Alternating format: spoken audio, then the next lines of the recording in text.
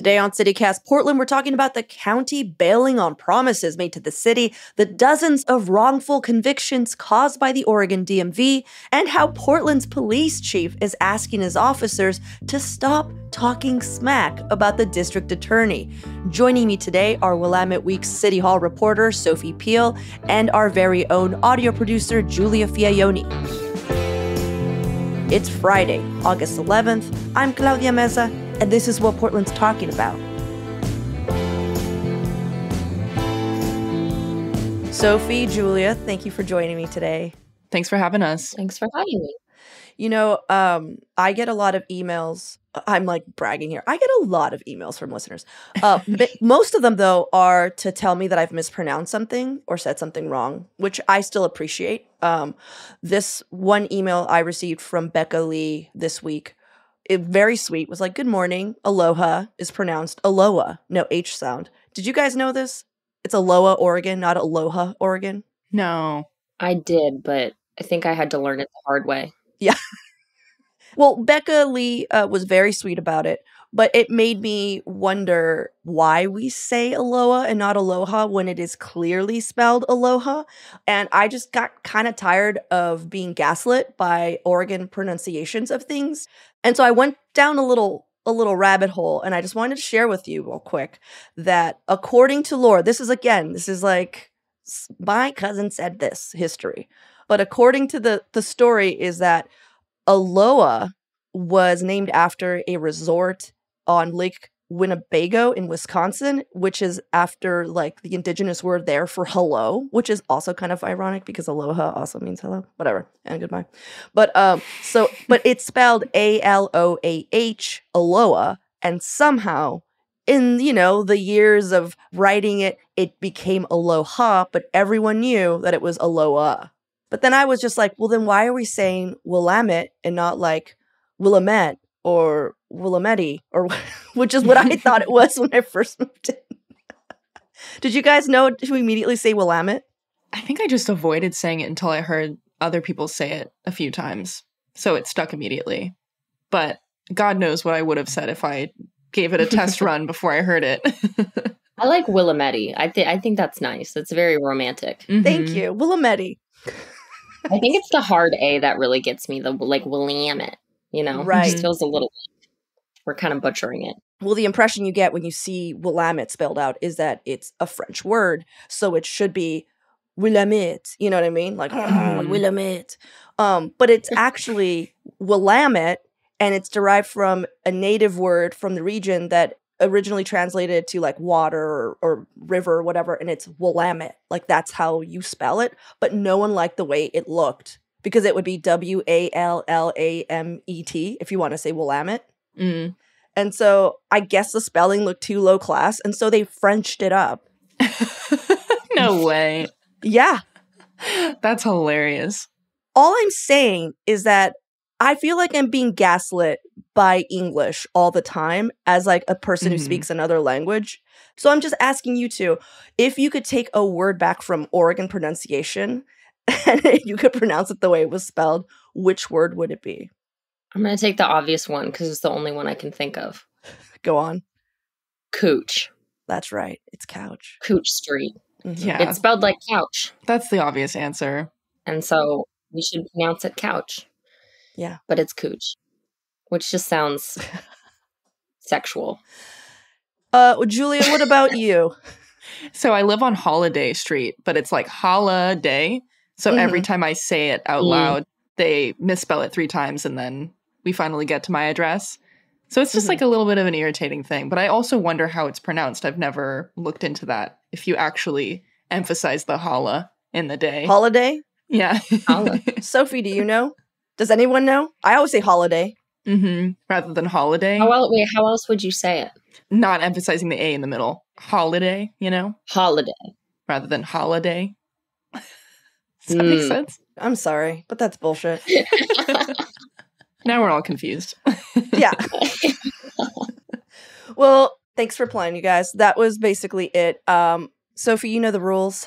Guests go first, and even though you're always on here and you're one of us now, you're still our guest. What's your headline of the week? My headline of the week is Multnomah County leaders drop ball on helping Portland launch well-run mass outdoor shelter for homeless. So this was a story published on August 7th, so earlier this week by the Oregonian. And it's sort of the latest in the saga between Multnomah County and the city of Portland. So as many people know, the city of Portland, and our understanding is that it came from Mayor Ted Wheeler's office, is that they wanted to set up 6 mass sanctioned campsites with the end goal of basically eradicating homelessness in Portland. And so they were going to have up to, I think it's capacity of 150 or 200 people apiece in each of these 6 campsites. There's only one location that's been secured. They've got a provider. But, the county and the city for many, many years, at least under former Multnomah County Chair Deborah Kafoury, had a very frosty relationship with the city. And then Jessica Vega Peterson got elected, and she took office January 1st of this year. And her and Ted Wheeler have sort of, at least publicly, have made it seem like they're really a united front and they're going to collaborate much better than Wheeler did with Kafoury.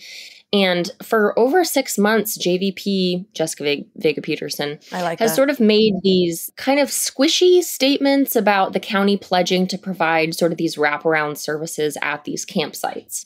Because the county is the mental health provider. And so they're the ones that really have kind of the arsenal of like behavioral health providers, mental health providers, sort of these wraparound services for the people who are supposed to be in these camps. And for many months, JVP has sort of said publicly like, oh, we'll do this, we'll provide those wraparound services.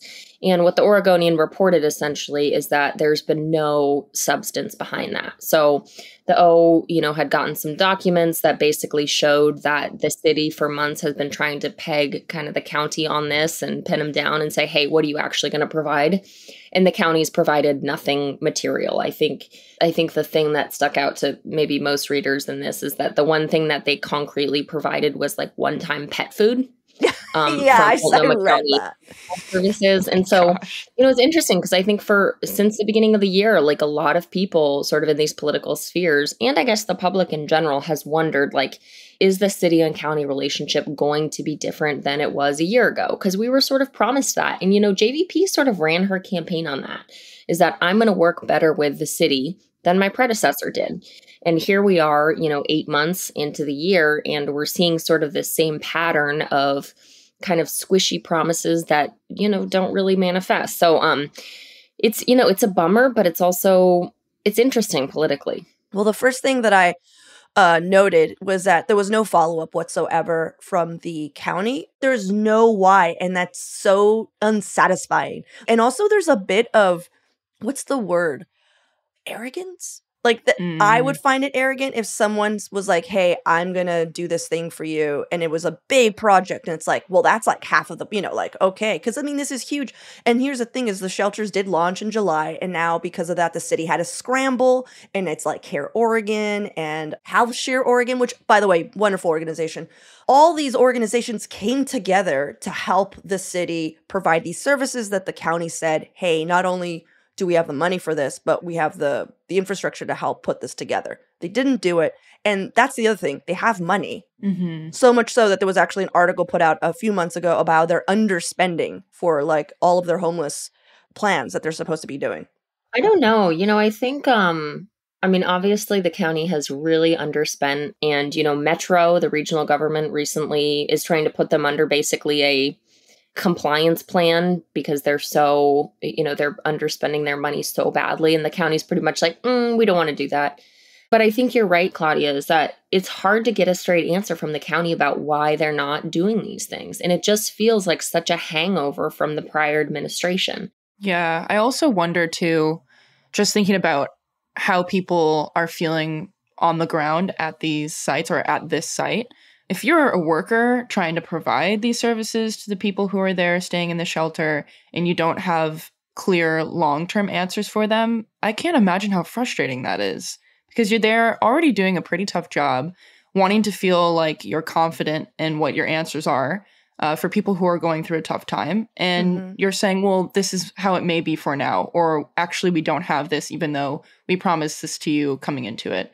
And that's heartbreaking. Yeah. I think that's unacceptable on so many levels and can add to just the burnout of working in that environment, and the burnout for people who are staying there, uprooting their lives to go and consider this their home for now. Yeah. It's sort of ironic, too. That's a good point, Julia, because, the county has always been about wraparound services. That's how we get people out of homelessness. You can't just stick them in like a campsite and expect that they're going to be fine. Like, that is the county's sort of bread and butter. At least, that's what they say is their bread and butter. And here they are not providing the very services that they say are the only thing that's going to help people get out of this. So they are leaving them high and dry. Like, that's what the county has all this money for. And that's what they say is like what they're best at. And yet here they are not providing the very service that they say they're the most equipped to provide. So it's sort of ironic. Yeah. So Shane Dixon Kavanaugh is the reporter whose article we are basing our conversation from.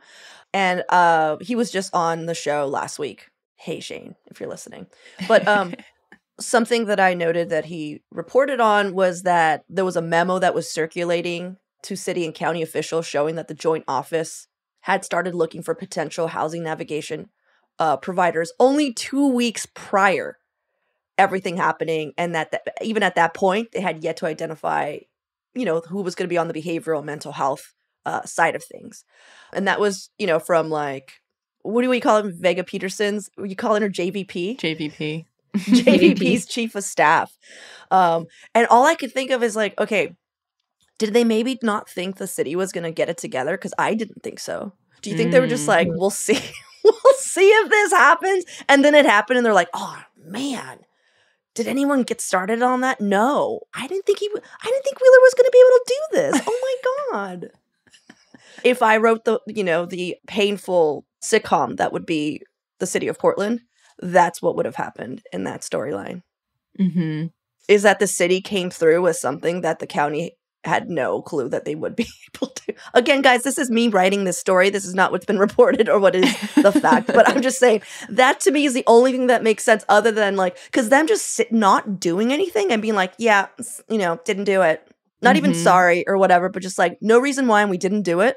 It's fishy for sure. Well, it's just interesting to see that the city didn't drop the ball and that it's actually the county this time. Sorry. Because it's always the opposite, you're just like... So interesting. Yeah, you're just like, why can't the city do anything? It's like they did something and now they are all there alone, just holding the line. And it hurts my heart. All right, well, let's take a quick break here. And when we come back, more headlines of the week.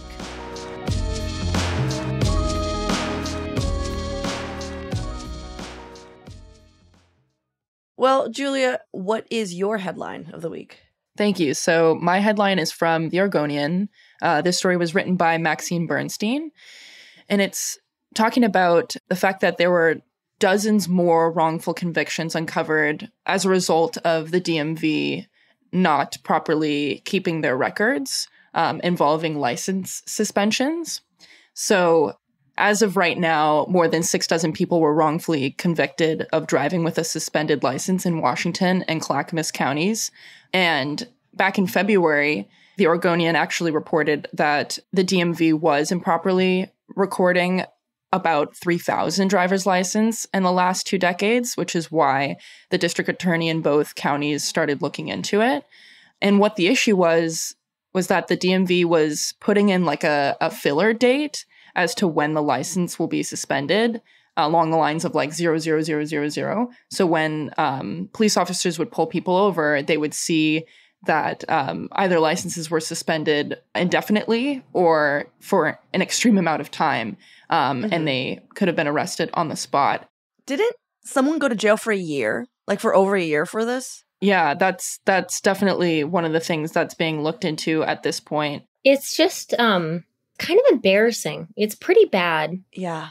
And I think we've seen sort of this pattern with state agencies is that their response when they've realized what they've done has just been it's not been transparent. There's been a huge delay. We know that, like the governor and, other top legislators have been like aware of these things, like the recent DMV hack. I mean, that was a huge deal. Like we know the governor knew days before the public knew that, a lot of people's information had been compromised, and yet we're not told. And so I think it's just sort of another example of a state agency sort of withholding pretty important information with, I think, the intent of like kind of formulating its, I guess, PR around it, or how they're going to kind of spin this thing, or how they're going to make it a little bit more palatable, when I think it, when there's reporting done on sort of this delay of when it happened and actually when we figured it out, I think it does a lot more harm than good. At this point, the Clackamas County District Attorney's Office found a total of 30 wrongful convictions, 18 felony, and 12 misdemeanor prosecutions after it reviewed nearly 6,000 driving suspension convictions from 2010 through April of this year. And this is not even to mention so many of the people that have warrants out for an arrest as of right now. So they're having to very quickly contact those people to let them know that they've made a mistake. Oh my God. So I looked it up, and it was Nicholas Chappelle. He spent nearly a year at Snake River Correctional Institution after he was arrested and convicted for driving with a suspended license, which was, of course, as we now know, caused by an oopsie daisy, an admin oopsie daisy. This man, it's so sad. He basically just never questioned the charge. He relied on his defense lawyer. He pleaded guilty because he was like, well, this is obviously wrong and it'll get sorted out. And then, like, I don't know if y'all have seen the movie Brazil, but just like the the movie Brazil, like, because I don't know. So the whole point of Brazil is that it's loosely based on Kafka's The Trial. And this man named Edward Tuttle or whatever, you can see in the beginning, someone misspells Tuttle in somewhere. And it starts a chain of events where this innocent guy is brought in for some other charges. They think he's like a terrorist or something. And it's so similar where just like someone somewhere was like, oops. And it's like, oh, now you're in jail for a year. Can you believe that? And the fact that he couldn't fight it because he probably didn't have the money for a better lawyer and he just had to like rely on whatever the defense they gave him. He supposedly lost a job as a union iron worker. That's so hard to get. And he missed the birth of his son. Like, just so much stuff, all because somebody at the DMV just wasn't paying attention. I don't know. I feel like the DMV should be sorrier. I didn't even... Do you know what I mean? There's not anything like, oh no, oh, I'm so sorry, this is how we're going to fix it. It's just like, yeah, we're looking into it. Yeah, I can't imagine the stories that will be coming out of this. Yeah. You would expect someone to be like, hey, this happened. Here are the things you would want, to get ahead of. And this is how we're going to fix it. Like get well soon cards to all the people wrongfully convicted. So. Get well soon. That's exactly what I would want if I was wrongfully convicted. Get well soon. Mental health, financial hit, family, relations, all that. I hope that all sorts itself. Get well soon. I think it's just shocking to hear, too, that this was happening over the past 2 decades from what they know. And no one said anything. You would think at some point someone would say, okay, why did the last 4 people I've pulled over have a 00000 date in their license suspension? Like, when does that get alarming? Or is that just a thing? I have no idea, but I mean... Yeah. You're saying, like, if the police pulled over and they saw a ridiculous, like, Mayan calendar date that they should be like... But what if it's just a yes or no on their end and they're just like... and it's just like, point. Kind of like the Terminator, and it's just like, you see your little face and then there's just a little 0... like a red circle and a little slash, and it just says jail. And that's all they see. So they can't use their critical function skills. Could be. There's just, it's a yes or no thing. It's binary. It's like, no jail. Yeah, this leaves a lot of questions. I'm just saying that's the only way this could continue. Obviously, that's the only thing that makes sense. Yeah, well, I hope that everyone who has been affected by that gets compensation. Oh, yeah. And then some. I'm sure lawsuits will follow. Oh, I can't see a world in which they won't. And I hope they get them all. My headline this week is also from the Oregonian. Jeez Louise, the Oregonian, just killing it this week. So the chief of police sent an all-office email, like an all-office memo, back in May to his reportees, telling them all to stop bad-mouthing District Attorney Mike Schmidt and just Portland in general. And this is something that I think we've all kind of felt in our hearts about the police department, that they've been passing a lot of blame of what's going on in this city to other people, people that are more downstream than them. Let's just put it that way. So I don't know if you guys have known this, but it was known to, I think, a lot of reporters and a lot of people who follow the news, but you could never really pinpoint who was saying it.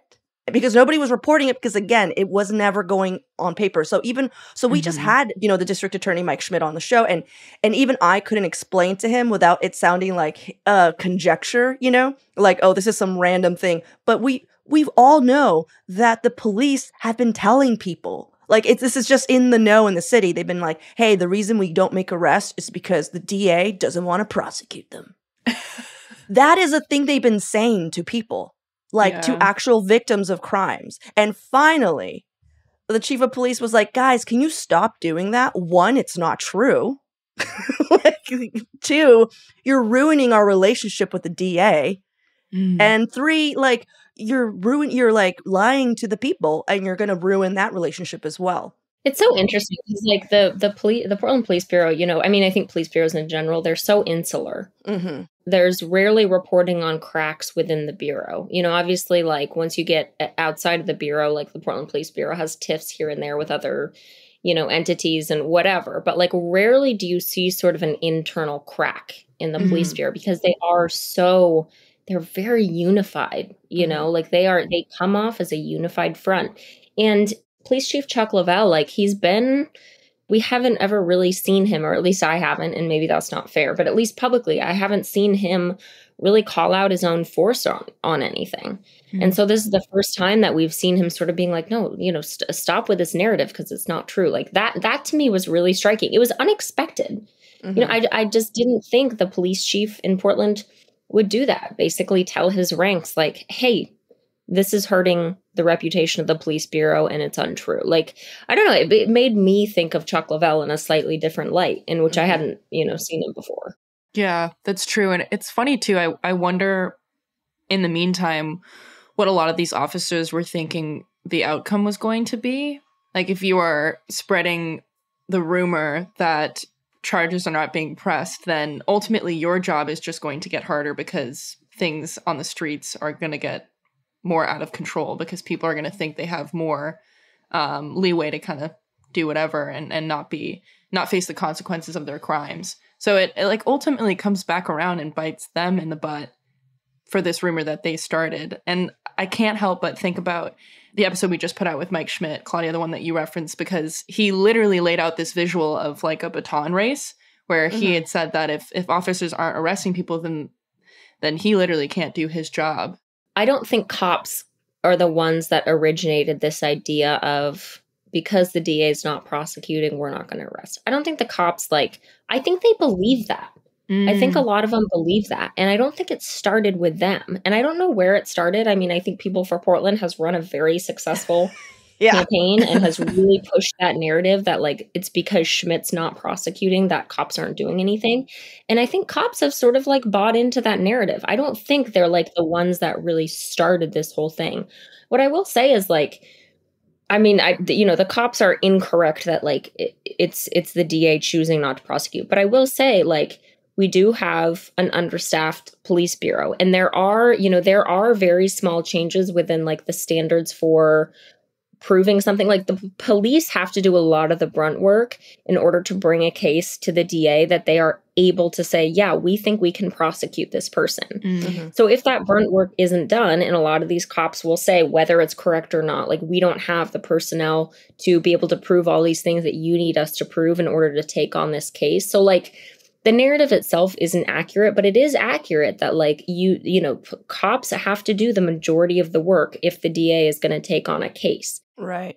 And I also just want to clarify that they are understaffed, but they are not underfunded. And I feel like there is a narrative also that we defunded the cops, and it's no, if you look at the numbers, they've had the most funding. I mean, they got more funding after George Floyd because of all the stress that the police bureau had to withstand from, all the protests that they had to be physically present at. But anyhow, I just wanted to say that out loud for anyone who was just well, we should give them more money. It's no, they're understaffed for different reasons. And that's morale, and it's people not wanting to be cops anymore. And it's people who left, and it's a bigger issue. It's a bigger culture issue than us just throwing money at them. But I'm also just confused by what's going on in the ranks. If there's that much, misunderstanding within the police force, if they're so unified, why is this narrative just now them being like, hey guys, can we stop? Because what I'm reading is the only reason that the chief sent out this memo was because he was just getting an insane amount of reports from city residents who were just disappointed by their interactions with the Portland police officers. Basically coming to them and saying, it just sounds like they've given up. Like they're not, like at my lowest point, they came, someone broke into my house and they basically told me like, tough luck, coconut, like, and just like moseyed on. And it's like, what's the point of that? I don't know. It just seems like something that they're going to have to take care of inside. Like, I just don't understand how the city's going to fix this or how the county or anyone's going to go in. This seems like a problem for Portland Police Chief Chuck Lovell to sort out between his own ranks. Mm-hmm. Yeah, I mean, I guess that makes sense, but yeah. I'm just curious how all this is going to affect our DA, Mike Schmidt, as he runs again. Because one of his deputies is now trying to step up, take his job, and basically pointing to all the things all the rumors that are being spread around that were, on that billboard that people of Portland bought, and that the police themselves were trying to also make true, that he's not doing anything. And so I'm just wondering how all this is going to shake out. Mm-hmm. He must have felt validated by this report. He's like, yeah, they are doing that. Like, I could imagine him being like, finally. He's like, wait a minute. Before we leave, does anyone have an uplifting story to share? So we don't walk away from this conversation with like our cities on fire yet again. I'm thinking really hard right now.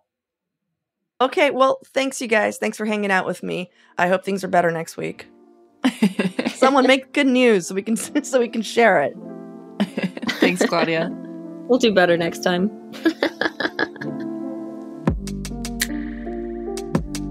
That's all for today here on CityCast Portland. Thank you so much for listening. Our lead producer is John Atariani. Our audio producers this week were Julia Fiaioni and Lizzie Goldsmith. Our newsletter editor is Rachel Monahan, and our host is me, Claudia Meza. Original music by Jenny Conley and Steven Drizos. Additional music by All the Kimonos and Epidemic Sound. We'll be back Monday morning with more from around the city. Until then, see you at Slim's.